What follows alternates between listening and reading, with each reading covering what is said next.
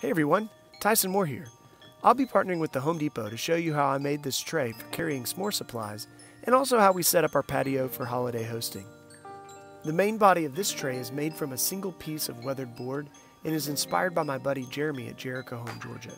So the first step was cross-cutting 3 pieces at 18 inches long. And the leftover board I took to the table saw and ripped it in half. You could do this with a jigsaw or a circular saw if you had to, just be safe. I then cut those thinner pieces into the links that would be the sides for my tray.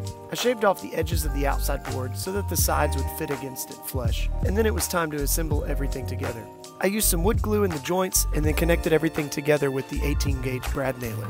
Now this Ryobi 18 volt cordless nailer is so much more convenient than dealing with a compressor.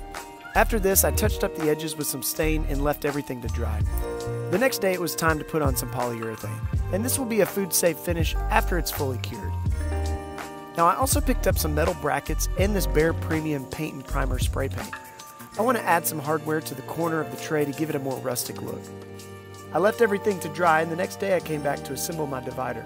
I decided not to permanently attach it so I could remove it later. Next up, I'm using these little black carpet tacks because they look like rustic nails in the L brackets on the corners of the tray. And now it was time to add the handle. I'm using some painter's tape on the handle and marking the holes and then transferring that to the tray. This is a really easy way to align drill holes so that they line up perfectly. And with that, it's time to turn our attention to the fire pit. So we went with this metal patio fire pit made by Tiki with a removable ashtray. It's going to make cleanup super easy.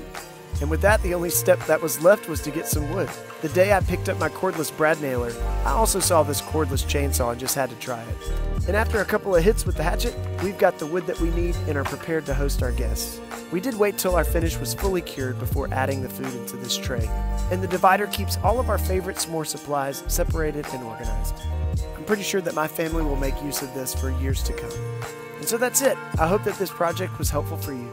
And don't forget that Home Depot has all of the supplies and the tools and all the furnishings that you might need to host your holiday guests this season.